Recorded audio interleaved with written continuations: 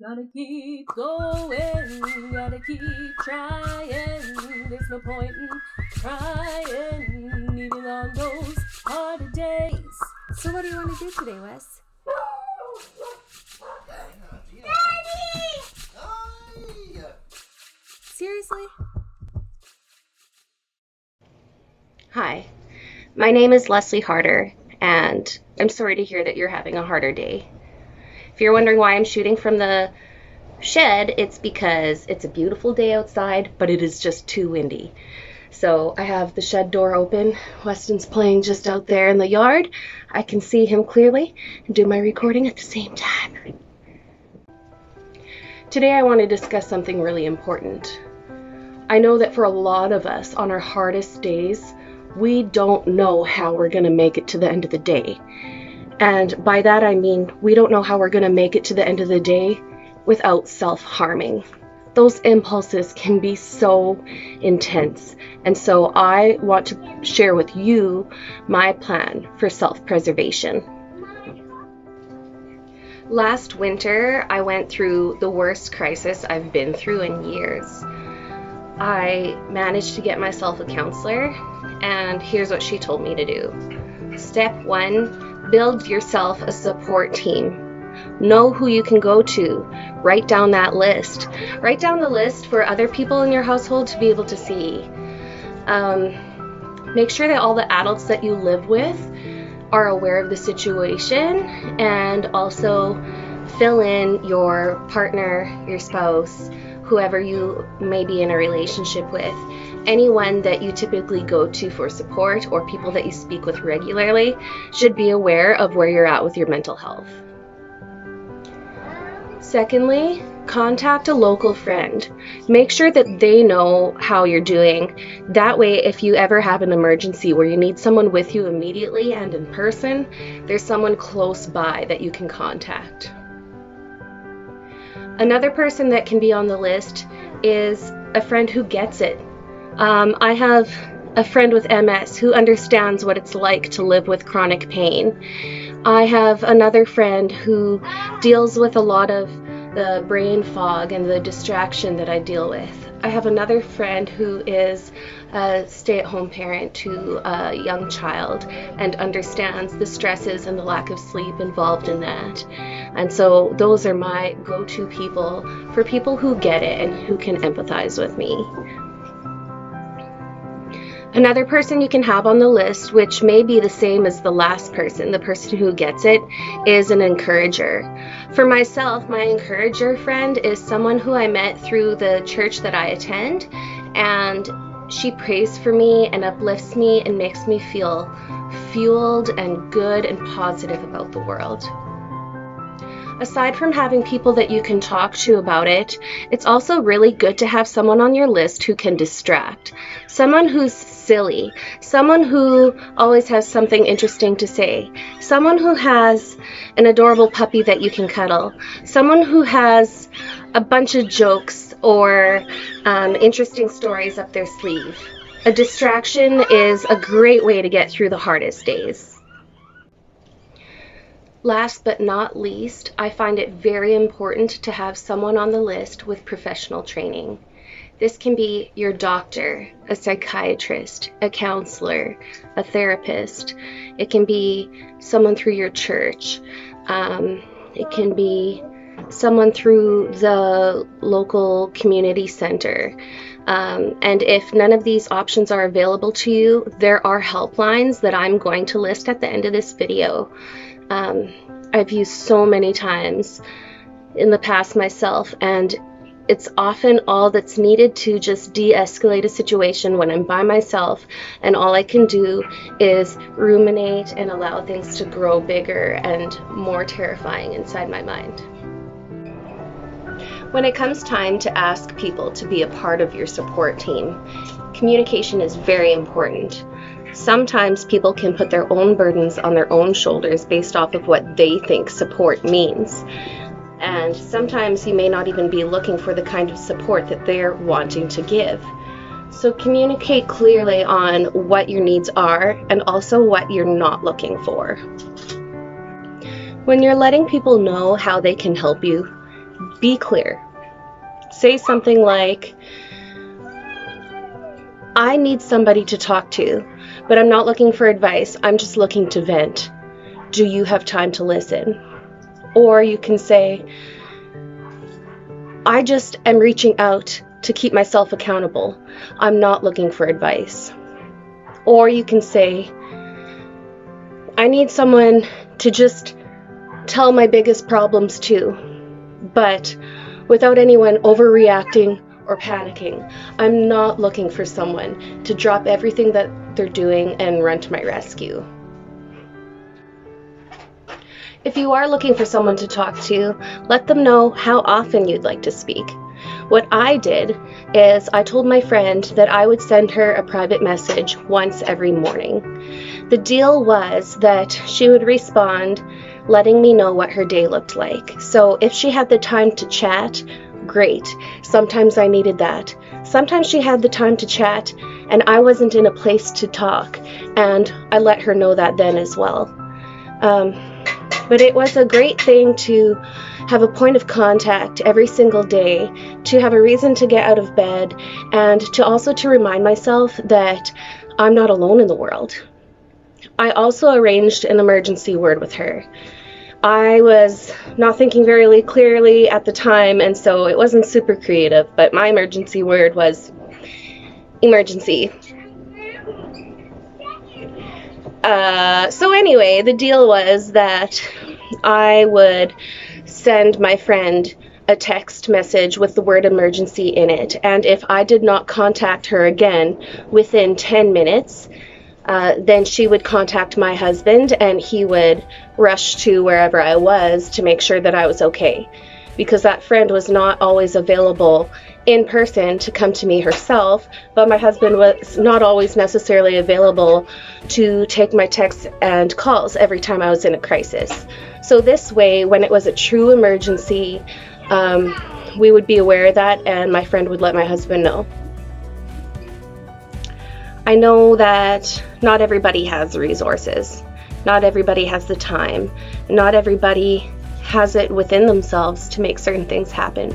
But if you can, this is what I would do. I would spend more time outside.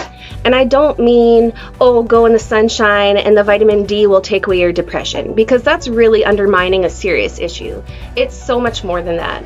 But for me, when I want to self-harm and I'm outside, there's a lot less things around that I can hurt myself with, and there's a lot of beautiful, breathtaking distractions to put me in a different mindset for the day. If you can help it at all, don't be alone.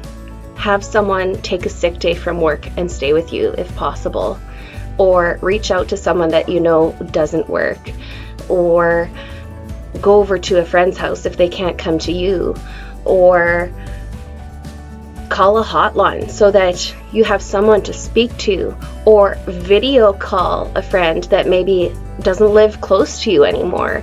But do whatever it takes to make sure that you remember there are people all around you who very much want to be involved in your life and who want to support you and encourage you through the toughest times in life. It may seem so insignificant, but sometimes the tiniest little steps can help. For me, I need to make sure that I always have a creative outlet so that I can let go of the feelings. This can be done through baking, through gardening, through painting. For me, it's through writing songs and making these YouTube videos. Find something that you really love that screams something important to you, and it doesn't have to have any significance to anyone else.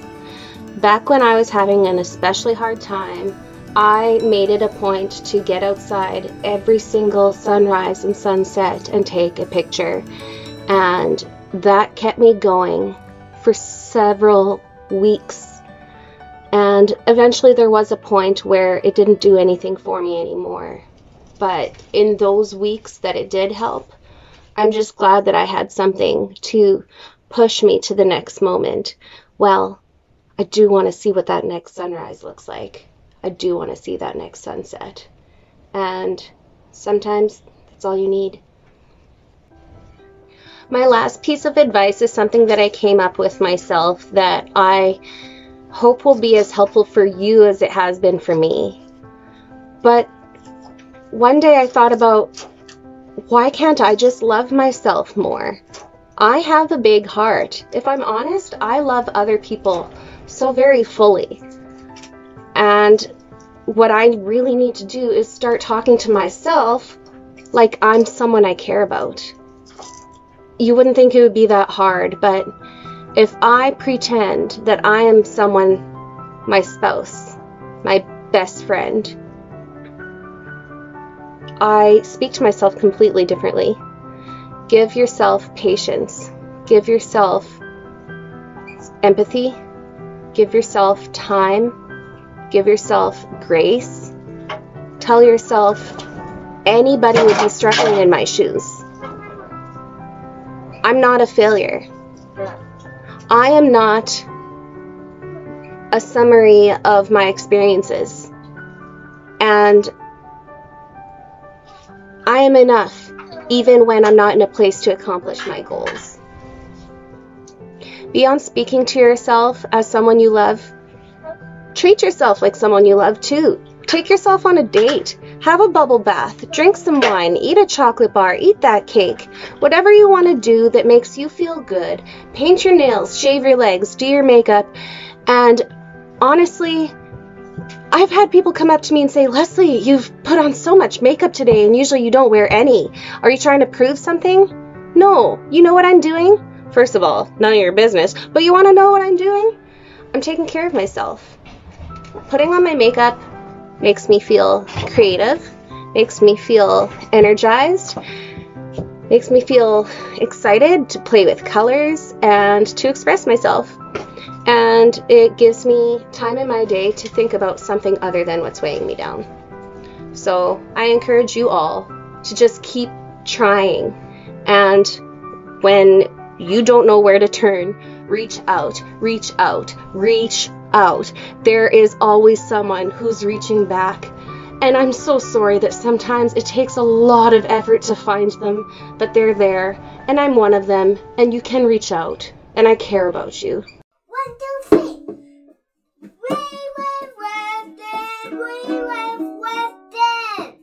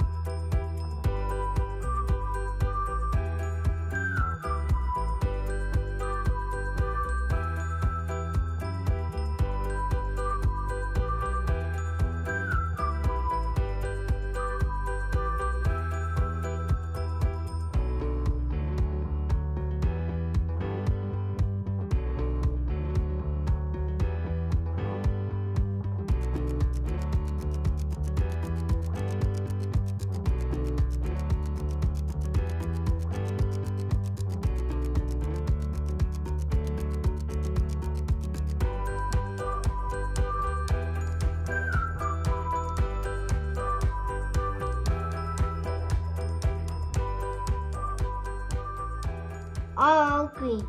Bye.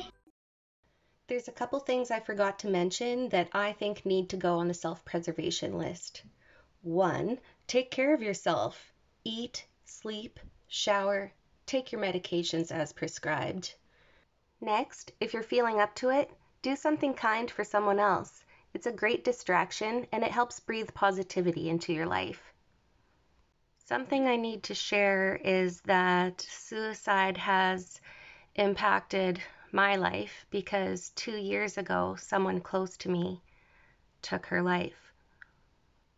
I've been suicidal before, and so I feel that there probably was nothing I could have done to have stopped her.